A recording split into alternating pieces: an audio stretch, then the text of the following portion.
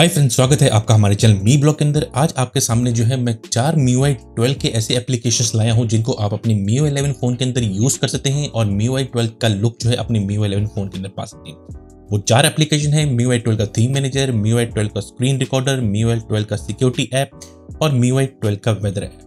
तो ये चारों के चारों जो है आप अपने फोन के अंदर जो है बिना रूट किए हुए किसी भी MIUI 11 फोन के अंदर इंस्टॉल कर सकते हैं। हम Redmi Note 8 यूज कर रहे हैं और उसके अंदर जो है हम इस टाइम पे MIUI 11 को रन कर पा रहे हैं। जैसे कि आप देख पा रहे हैं ये MIUI 11 है, तो मैं आपको ये चारों एप्लीकेशन जो है इसके अंदर यूज करके दिखाऊंगा। तो चलिए आज के इस वीडियो को शुरू करते हैं। बट शुरू करने से पहले प्लीज चैनल को सब्सक्राइब जरूर करिएगा और वीडियो पसंद आए तो लाइक भी जरूर कर दीजिएगा।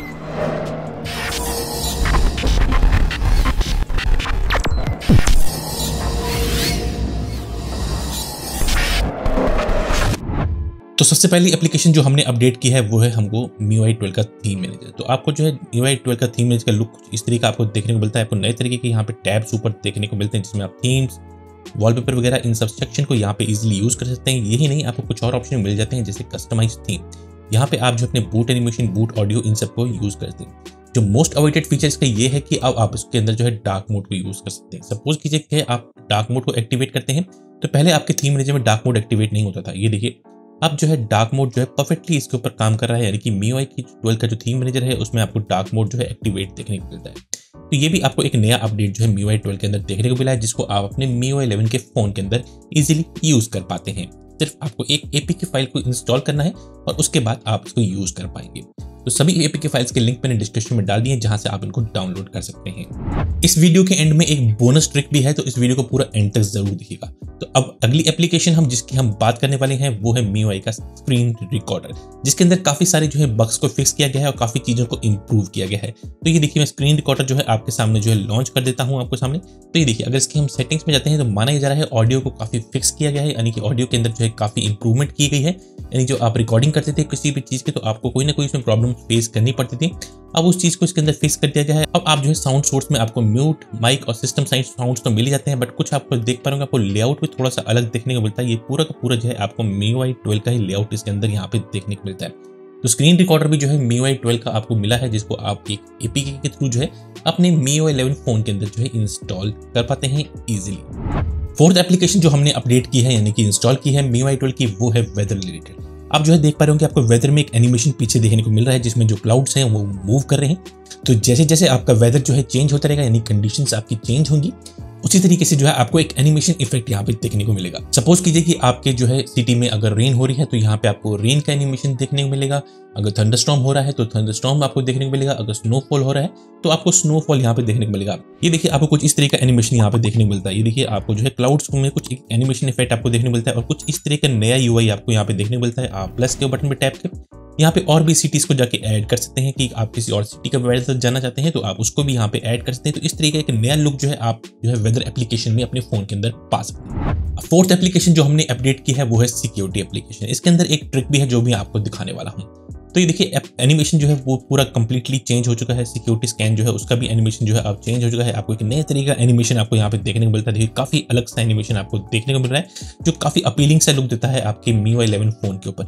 आपको ना रूट करना है ना कुछ करना है, सिर्फ 4 APK फाइल्स को इंस्टॉल करना है। लिंक डिस्क्रिप्शन में। सिक्योरिटी स्कैन आपने देख लिया, क्लीनर ऐप भी आप देख लिया। क्लीनर ऐप का भी जो एनिमेशन है वो भी चेंज कर दिया गया है। एक नया तरीके का एनिमेशन अब आपको यहाँ पे देखने को मिला है। अब मैं आपको बताने वाला हूँ एक इसके अंदर जो है सीक्रेट ट्रिक भी है। इसके अंदर हम कुछ और चीजों को चेक कर लेते हैं। ये देखिए मैनेज एप्स में जो है आपको यहाँ पे कुछ इस तरह का नया लेआउट भी आपको देना है। अब वो सीक्रेट ट्रिक क्या है कि अगर आप अपने सेटिंग्स में जाते हैं और स्पेशल फीचर्स में जाते हैं तो आपको जो है यहाँ पे कोई भी जो है एक नया ऑप्शन आपको देखने को मिला है MIUI 12 फोन के अंदर, वीडियो टूल बॉक्स, जो आपको यहाँ पे देखने को नहीं मिला।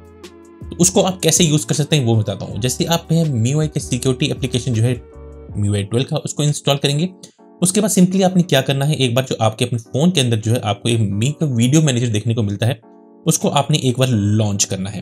तो उसके थ्रू जो है आप वीडियो टूल बॉक्स जो है अपने फोन के अंदर यूज कर पाएंगे। मैं दिखा देता हूँ किस तरीके से आपने उस एप्लीकेशन को यूज करना है। तो ये देखिए मी वीडियो मैनेजर में जाएंगे। अब मी वीडियो मैनेजर में जैसे ही आप जाएंगे तो आपको जो लेफ्ट साइड पे यहाँ पे एक छोटा सा बार देखने को मिलेगा। आप इसको इस तरीके से स्वाइप कीजिए।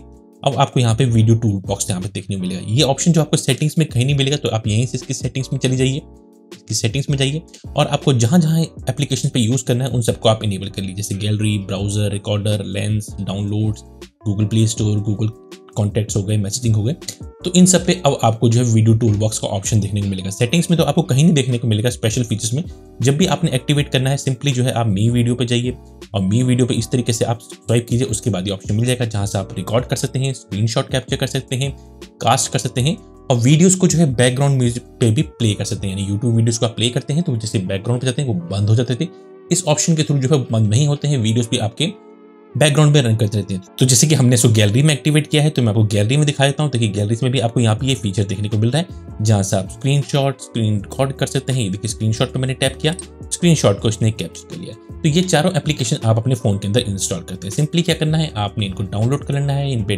टैप करना है और इनको आप अपने फोन के ऊपर इजिली इंस्टॉल कर पाएंगे। आप कुछ नहीं करना है, आपको फोन का बूटर अनलॉक करना है, ना ही रूट करना है। तो इस तरीके से ये चारों के चारों जो MIUI 12 के सिस्टम एप्लीकेशन है, इनको आप अपने MIUI 11 के किसी भी फोन के अंदर यूज कर सकते हैं। हमने इनको अपने Redmi Note 8 के अंदर यूज किया है। मैं फिर से दिखा देता हूँ आपको। ये देखिए सेटिंग्स में जाके, ये देखिए अबाउट फोन, ये जो है device name Redmi, device model Redmi Note 8 और MIUI ग्लोबल वर्जन 11.0.4.0 पे है। और ये सारे के सारे ऐप जो है हमारे फोन के अंदर अपडेट हो गए हैं और MIUI 12 के अपडेट्स को हम अपने फोन के अंदर यूज कर पा रहे हैं। तो इस तरीके से आप जो है अपने MIUI 11 फोन के अंदर MIUI 12 के सिस्टम एप्लीकेशंस को इंस्टॉल कर सकते हैं। तो उम्मीद करता हूं आपको आज का वीडियो पसंद आया होगा। तो प्लीज वीडियो को सपोर्ट जरूर कीजिएगा, लाइक, कमेंट, शेयर और सब्सक्राइब करना मत भूलिएगा। तो मिलते हैं नेक्स्ट वीडियो में, तब तक के लिए take care and bye bye.